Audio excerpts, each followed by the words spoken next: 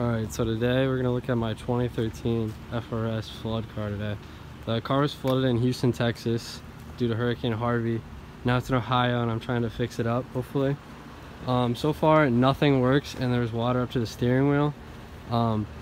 So far what I've looked at right now is basically the fuse box looks completely corroded and I might need to completely replace the entire fuse box. But so far I've replaced every fuse, none were really blown. The car was parked, not even running, when it was flooded, so that's pretty good. But basically I haven't touched too much in the engine, basically just trying to get anything inside to turn on, at least get the fuel pump or the car to at least like crank before I change all the fluids in the engine bay as well. But so take a look inside. So inside the whole car is flooded with mold when I got it. I ripped out the whole interior. There's still some more to rip out, but that's what I've done so far. My main focus right now is just trying to get the car to turn on. Basically, I can get I charge the battery and the battery still works, and I can get power to the instrument cluster, and power to the car for a few things to work. But that's about it.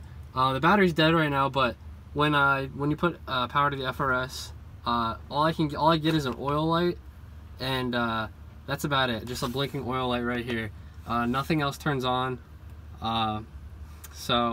But I can, the functions I do have that work are the turn signals work, the headlights work, the tail lights work, the dome lights work, but nothing mechanical, nothing works. So far I've replaced is this interior fuse box module. Mine was all filled with water, so I got one off eBay, same part number and everything, threw that in, still nothing's changed. Right down here, I know I need to replace this, I haven't replaced it yet, but it's a steering module, I believe, and that will get replaced soon. But my main focus is I don't think I need that to start the car, so I'm just gonna wait on that.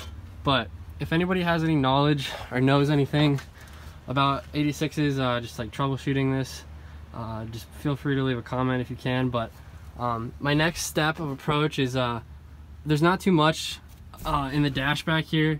I believe that's keeping the car from not starting. What I'm looking at right now is, I believe, the ECU,